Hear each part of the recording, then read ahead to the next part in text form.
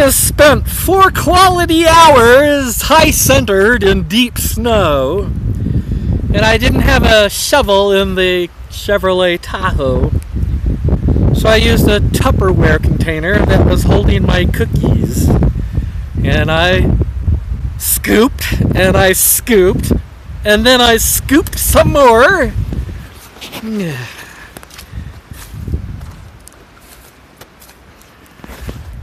Finally got the Tahoe out of the snow. I am sopping wet. So I'm going to take all my clothing off, put it on top of the Tahoe to dry, and I don't know, maybe sleep here tonight.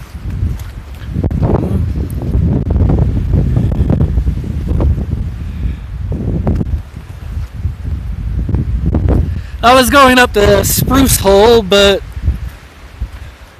I really don't want to get stuck in the snow again. I don't know why I did not bring a shovel. This morning I took the shovel out of the Tahoe and put my bedding in there, because, you know, it's like, who in the hell needs a shovel? And the one time this year so far that I needed the shovel, I didn't have it. Good thing I packed cookies in a Tupperware container. Fucking A. My bed.